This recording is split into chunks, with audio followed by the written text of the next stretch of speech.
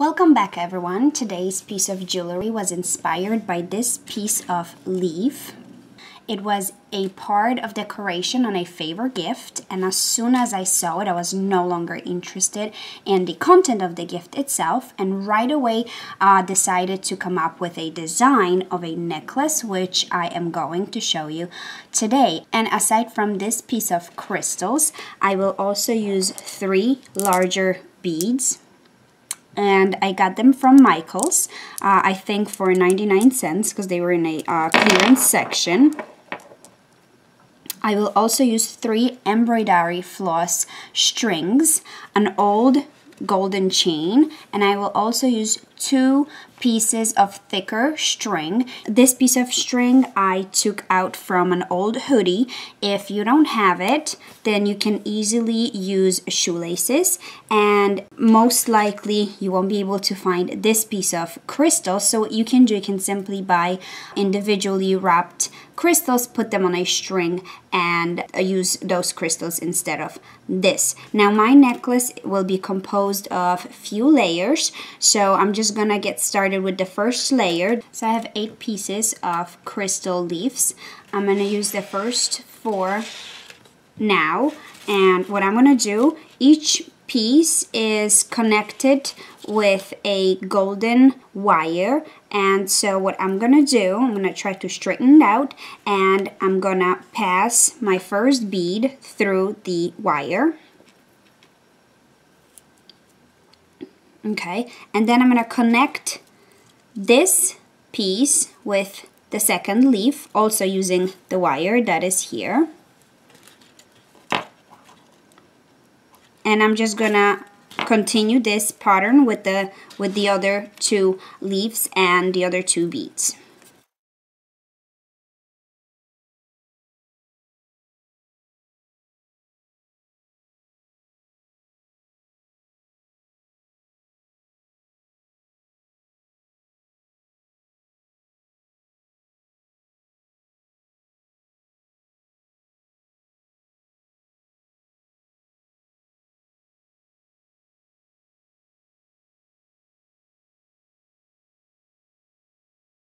So the first layer of the necklace is ready. I'm gonna set it aside, and now I'm gonna create a second layer of the necklace. So I'm gonna take the first piece of string, and I wanna make sure to mark the length of the first layer on the white string, and I'm gonna set this piece aside.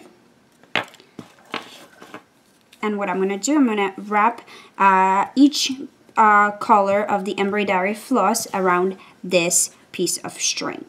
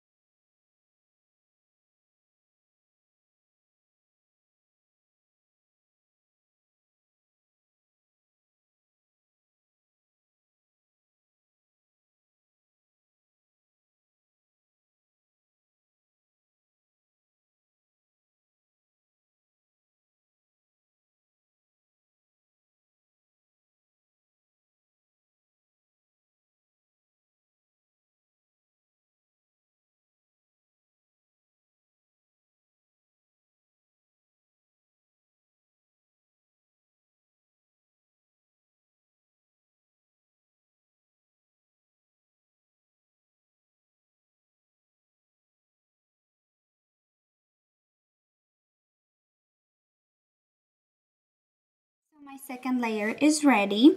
Once you are done wrapping your thick piece of string with embroidery floss, make sure you tie a double knot here at the end.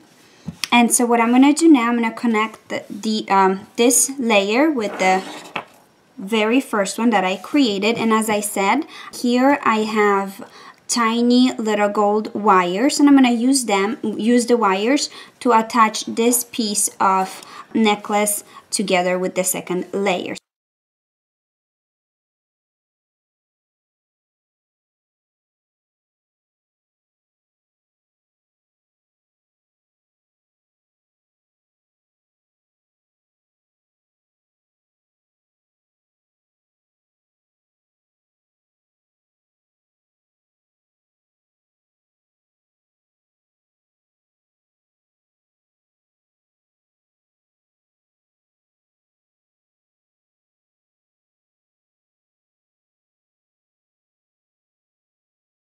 So after connecting both layers together, this is how my necklace looks so far. And now I'm just gonna create a third layer of the necklace.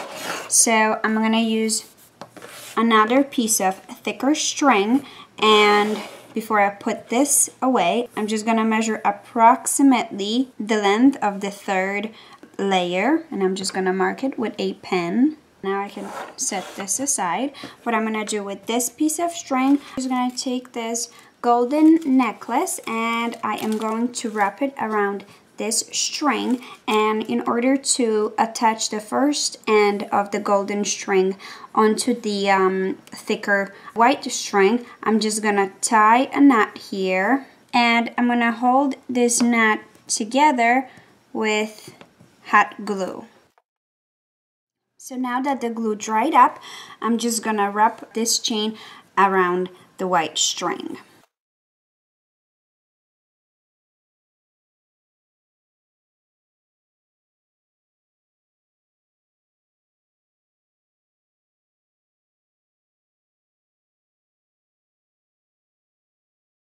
It doesn't have to be perfectly wrapped around, and at the end I'm just gonna create another knot here, and I'm gonna use a hot glue to make sure that it does not untie. So now that my third layer is ready, I'm gonna connect it to the remaining piece of my jewelry using my brown embroidery floss, and I'm just gonna tie a knot here connecting both strings together, and I'm gonna wrap it up, and I'm gonna do the same thing to the other side. This way both white strings will be connected and covered with a brown string.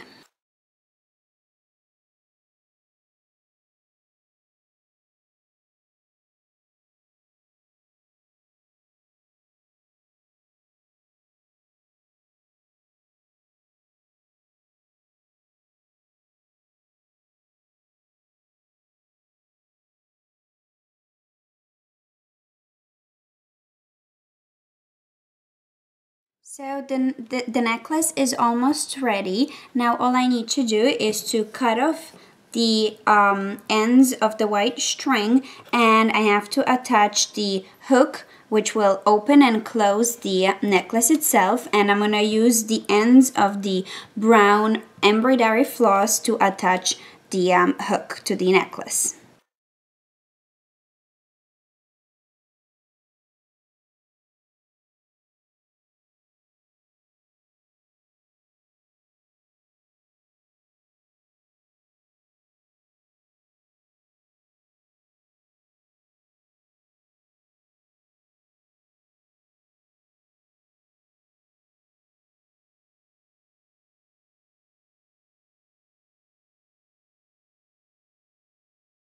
This is how my masterpiece looks at the end. Please check out my blog for more details and to see the outfit which I picked for this necklace.